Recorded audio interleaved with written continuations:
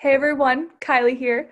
For those that don't know me, I am an OT and I'm the other half of playsparktoys.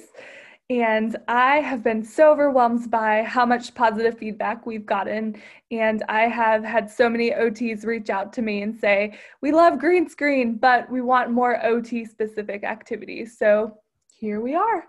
I am going to be doing a drawing series. So if you have any feedback or pictures that you'd like to see in the drawing series, make sure to comment below. So the picture that we're going to be doing today is an oldie but a goodie, and it is our friend Matman. So for those that don't know Matman, he is part of the Learning Without Tears website, and Learning Without Tears, they used to be called Handwriting Without Tears. They have been so awesome throughout my whole time as an OT.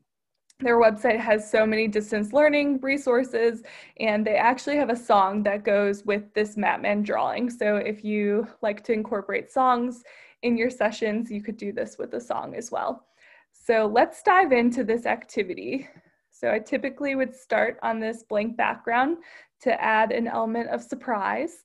And then I would say, okay, we're gonna draw a head first. So we need a little curve.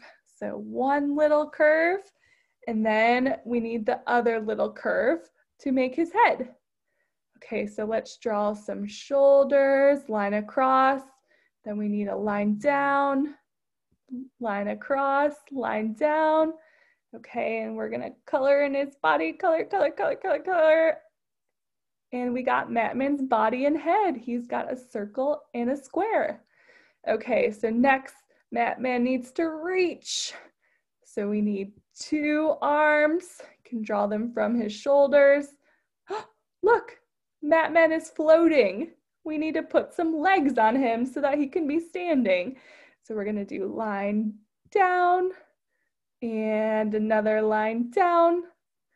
And then we got Matman, and we got his feet, 2 feet, and then Matman doesn't have any hands. Let's add his hands.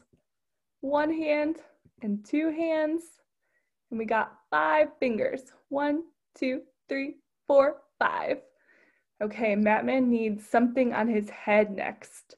He needs his 2 ears for listening, and Matman needs his eyes, his nose, and his smile. Isn't he so cute? So that's just a little demo on how I would do sequential drawing. I might even grab a whiteboard or my clipboard, and I might do the sequential drawing with my client so we can do it step by step together. But I think that this is just an awesome demonstration on the different parts of drawing, and it breaks it down really nicely. So this activity is available on our website and our Teachers Pay Teachers site, and it's all ready to go. So if you download it and put it in your Zoom, you will have an activity that will require no prep.